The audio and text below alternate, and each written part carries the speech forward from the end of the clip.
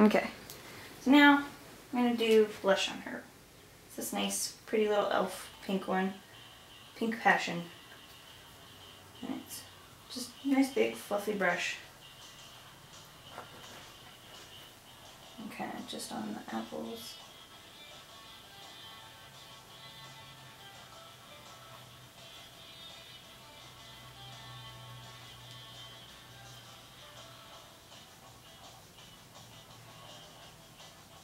And for some people, they like to have the blush more up here and fade out here.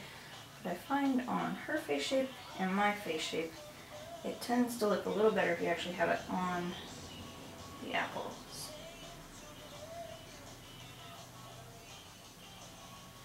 So you get the sweet little rosy glow.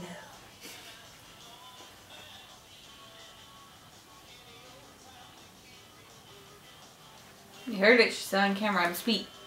There's no proof I can edit that out. Well, a little bit on the nose. I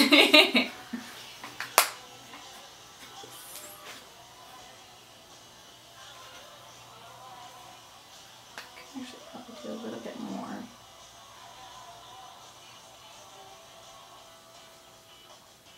Just to give her that nice blushing bride look. Perfect. Just kind of dust a little bit. And we've also got The pretty pink powder. yes, this nice little Prism, well, it's kind of a highlighter with a little bit of a blush to it.